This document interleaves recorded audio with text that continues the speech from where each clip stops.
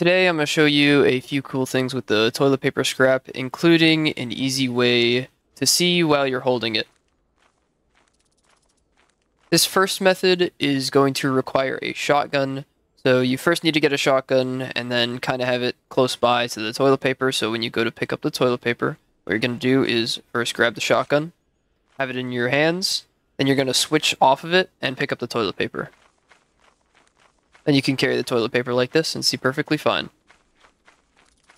Right, this next method is not very consistent at all, but it is possible to crouch up to it, grab it, and then you tap the sprint key, and as you can see, the toilet paper shifts a bit backwards and a bit lower down, making it slightly more easier to see. However, one thing to note is if you stop moving, the toilet paper will go back to being slightly bigger again.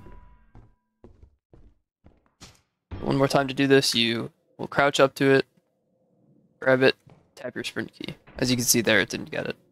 Pretty inconsistent.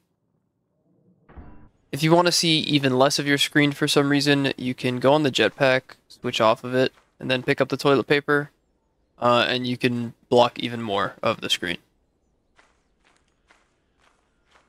And one last trick that most people know, but I will go over anyways, is just by dropping and picking it up over again to dictate where you move. This way you can kind of click to see where you're going every once in a while. That's all I have for you today for this wonderful item, and I will see you in the next video. Peace.